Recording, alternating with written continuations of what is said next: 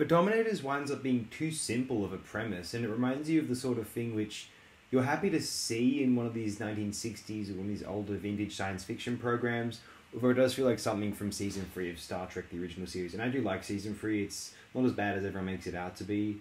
It can be pretty bad at times.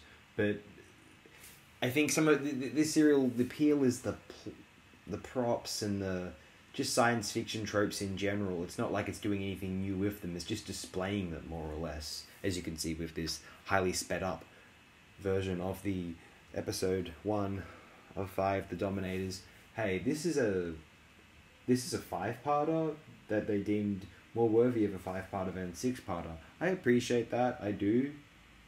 This might have been best off as a 3-parter. Or maybe, just maybe, as 5 episodes, which all run in under 1 minute and a half, just via speeding them up. Maybe this is a superior rendition of The Dominators. That's what we're going to find out. Somehow I don't think it will be quite as interesting. Although, in terms of assessing how it's directed, fairly intriguing. Morris Barry, who very, very effectively directed The Tomb of the Cybermen, does a reasonably good job here, although... And, you can't go wrong with these Quark props, I suppose, and some of the costume design.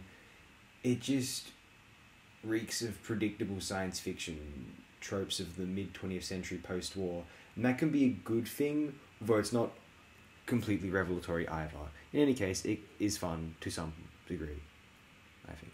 Thanks, everyone. We'll see you in part 2. We'll discuss behind the scenes of The Dominators in that one.